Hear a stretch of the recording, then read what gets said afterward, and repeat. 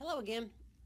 All right, so today we're going to continue with digestion, and we're just going to really trace through the digestive system. So we're going to start with the mouth and the esophagus and move into the stomach and small and large intestines, and then talk about what's being done in each one of these sections and the role that the accessory organs play as well.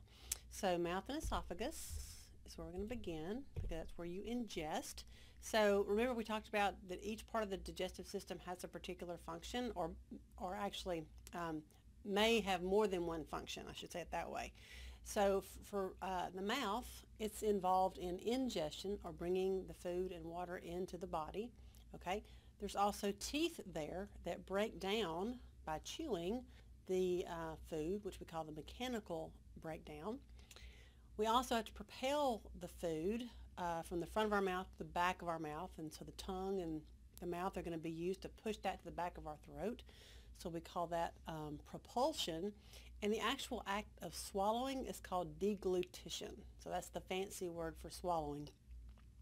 Those of you that are going into a medical field, that's definitely a word that you would need to know. So I didn't put this on the slide because I wanted to see if maybe you could remember back from your first anatomy.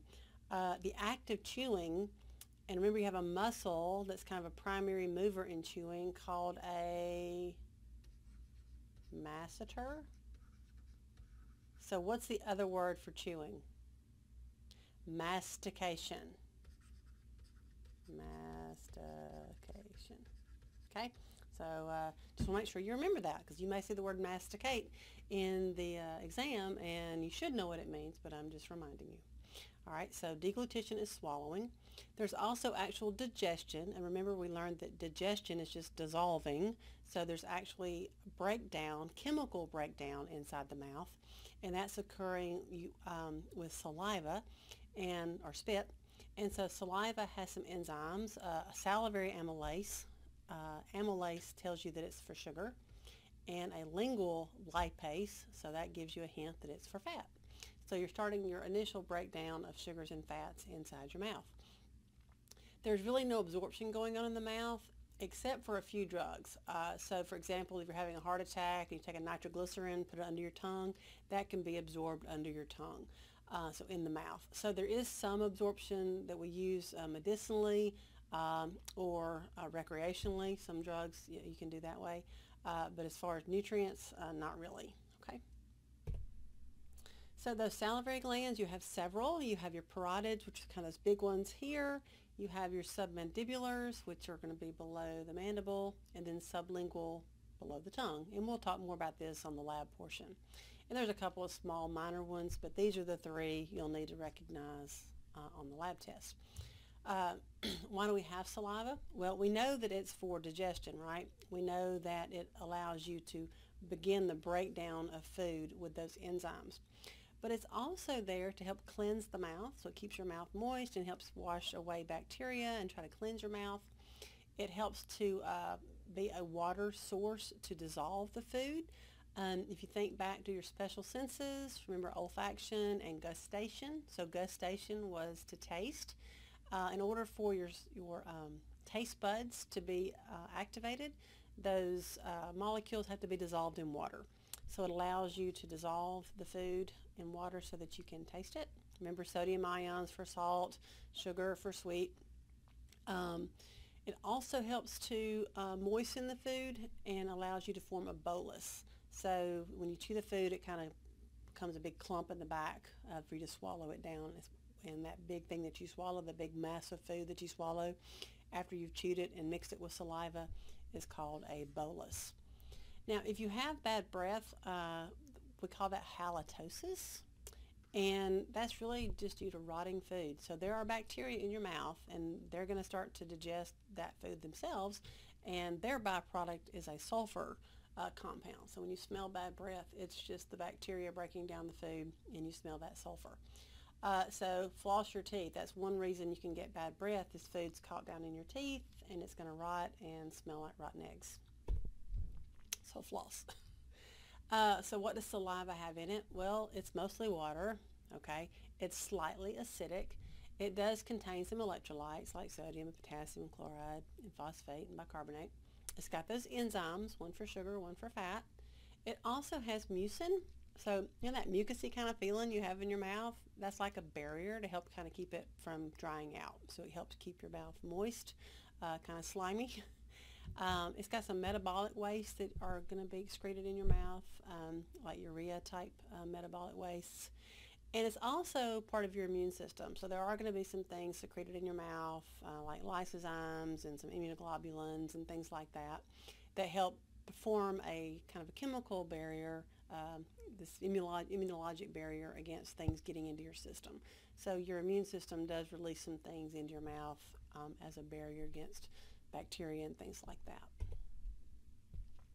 We know that inside your mouth you have your tongue, and I'm not going to spend a whole lot of time on the tongue. The tongue is that big muscle in your mouth that you need for speech, and you also need for chewing, and it's actually used to push that food to the back of the mouth.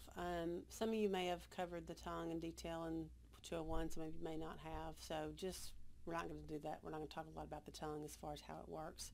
It's a pretty amazing organ, so I do encourage you to go Google some stuff about the tongue. It's just kind of neat the way it works, but we're just not going to focus on that. So obviously you should know that the tongue is part of the mouth, okay? Now, involved in digestion. It's got to push that food to the back of the throat and help keep the food in between your teeth to chew it up. The teeth are what's actually doing the mechanical breakdown. So they're going to be the grinders and the chewers and the tearers. Terrors, not terror like in scary. How do you say, how would you, terrors, I don't think that's a real word. Probably not. So we'll talk a little bit more about teeth when we get to the lab portion, but we will talk about it a little bit now and then more detail later. Remember, you have top teeth and bottom teeth. And so if you remember, you lost your teeth as a child. Those are your baby teeth. We call those deciduous teeth because they fall out. Like you have deciduous trees that lose their leaves in the fall. So deciduous teeth are baby teeth. Then those are replaced with your permanent teeth or your adult teeth. And we'll talk about how many teeth you have and what they're called later on. But they do have particular functions. You have the ones that are for cutting, ones that can tear and pierce, ones that are that you use for grinding and crushing, and then some really big grinders. So we'll talk about this a little bit more in lab, but these are their functions. The incisors are your biters, you know, to like bite an apple, your canines to like rip a piece of meat, your premolars to start that chewing process, and those back molars to really grind it up. Okay, so I'll show you where these are in lab. You just need to know their functions right now. We also want to do a brief anatomy of the teeth. If some of you may be going into dental assisting, so you'll get a whole lot of this later on. But remember, you have your teeth are in those alveolar processes of your mandible and maxilla, and they are connected by a gomphosis. So you remember you have something that holds those teeth into place. And each tooth has its own vasculature and nerve. So there's an artery and a vein inside the tooth. This is called the root canal, which is where the artery and the vein and the nerve are. Everything that's below the gum is called the root of the tooth. That part that's kind of in the gum, this is called the neck of the tooth. And everything that you can see, that's called the crown.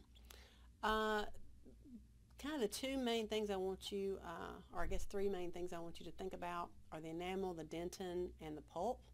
So the pulp is that part deep inside the tooth that has the artery and vein and nerves. Then you have the dentin, which really makes the bulk of the tooth. Okay, so that kind of forms the tooth, and you can think of the enamel as a hard shell around it. The problem with enamel is it typically can be worn and broken, and when it is broken, then you expose the dentin and you allow for cavities to be formed. And enamel can be easily damaged, so you have to be real protective of your enamel and use special toothpastes and try to be careful. Don't crunch ice, things like that. Because you break into the dentin and break into that pulp, that's where the nerve roots are, and that will give you a toothache. All right, so just a little bit of basic tooth anatomy for this course. Again, if you're going into dental assisting, you'll learn a lot about the teeth. So we've taken that food, we've chewed it up, we've added saliva to it. The tongue is going to push it back to the back of the throat. We're going to swallow it, so deglutition.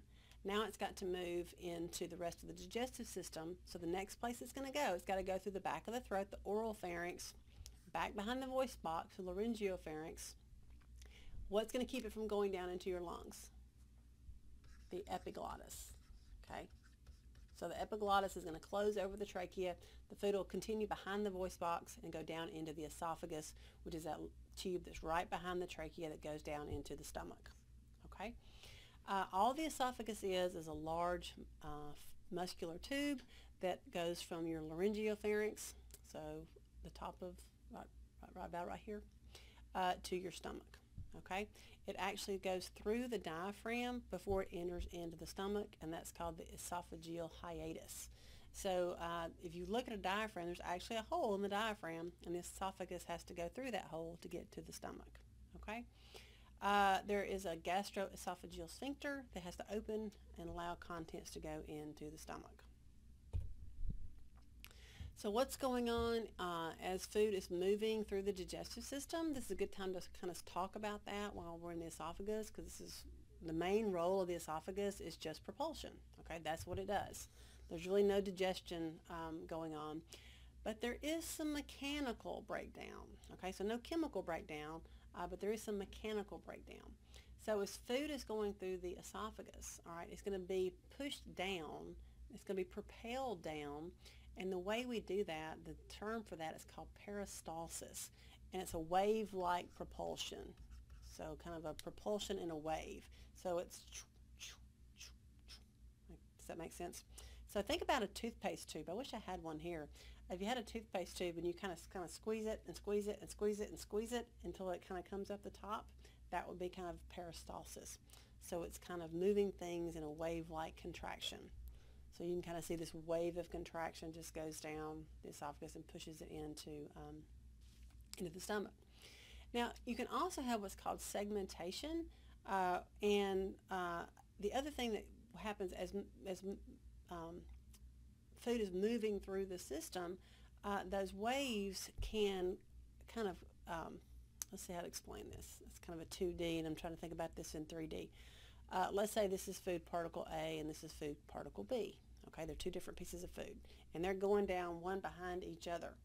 Well, as that peristaltic wave is moving down, the next wave that comes through, instead of wrapping around that piece of food, might actually kind of pinch off and break that piece of food in half. Okay, so we've segmented it. All right, and so you've done the same thing here. You've segmented number B, and then the next wave that comes through puts these two together, and you get basically a combination of food called food particle C. So you're moving it down, and then you're breaking it apart and mixing it as it moves down, and that's called segmentation. So there's some movement and mixing as the food moves through the alimentary canal, and that's how we propel it through using those two processes. Just some basic structure, what the alimentary canal looks like. We're not going to go into a whole lot of detail on this. We'll talk a little bit more in the lab portion. But we know that we have to have a lot of blood supply. So you're going to see a really hearty blood supply. Arteries and veins and lymphatics and nervous system are all going to be innervating and feeding and allowing blood flow in and blood flow out of the digestive system. You're also going to see that it's made up of smooth muscle. So you have all this smooth muscle, and the smooth muscle, if you'll look, it goes in kind of different directions. So think about that peristaltic wave and segmentation, and you can understand that the fibers of these muscles would kind of need to go in different directions in order to make things go down and also to break them apart. And in certain parts of your body where it's just kind of really grinding and twisting and mechanically digesting. So having these muscle fibers going in different directions allows you to have kind of that movement. There's also going to be some mucosal glands associated with the digestive tract, because we have to have some mucus that serves as protection for the intestines, so that you don't have your digestive enzymes digesting you. So it protects you from your own digestive enzymes. So you're going to have some glands for mucus. And those glands are exocrine glands. I'm just kind of taking it back to 201 here, which means they release whatever they're going to make through a duct. So remember, you have ducts that release that stuff out into this canal. What's the difference between endocrine and exocrine? Endocrine releases it without a duct into the blood. Exocrine releases it with a duct into a space. Okay, so lots of mucus, lots of ducts, lots of arteries, vessels, and lymphatics and things like that. So again, we'll talk a little bit more about that when we get to the lab portion. So other than just food moving down the esophagus, kind of the main homeostatic thing when you think about esophageal disorders is heartburn. So when people get heartburn, that is reflux of the acid in the stomach coming up into the esophagus and burning it. Okay, because the esophagus doesn't have enough mucus compared to the stomach to protect you from the hydrochloric acid. So when the acid gets pushed back up or regurgitates back up into the esophagus, it burns and you get that heartburn. And because the esophagus at that point is right behind the heart and it kind of feels like your heart's burning, that's why it's called heartburn. So you can see here's the diaphragm and here is the hole where the esophagus goes through the hole. Some people have what's called a hiatal hernia, and I've actually heard people call it a hyenal hernia, which kind of makes me laugh because a hyena is that laughing dog-looking creature that you see on The Lion King and in Africa. So it's a hiatal hernia, not a hyenal hernia. So I hear it a lot, so I just have to make sure that you guys make sure that you don't say hyenal hernia. So a hiatal hernia, and that's when part of the stomach herniates out. And so this upper part of the stomach is actually come through the esophageal hole and kind of out and above the diaphragm. And so you have a little bit of stomach above the diaphragm, and that's called a hiatal hernia.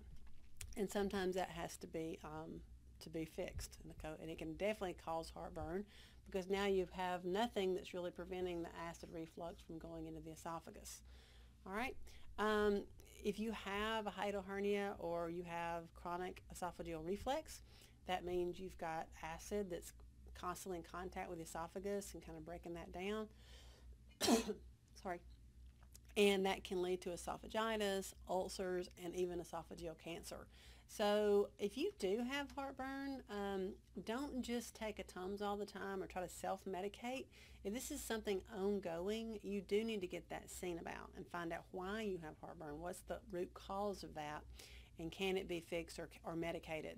Because you don't want to go with untreated heartburn for a long time, because it may be an underlying symptom of a deeper cause. It could be a hernia or something else going on that could set you up for really serious problems in the future. So don't just self-medicate and assume it's just heartburn, because there's very few just anythings in medicine. So if you're concerned about something, go get it checked out. All right. And that's it. So we've taken our food from our mouth to the esophagus. We're down through the diaphragm now at the level of the stomach, and I'll see you in the next video.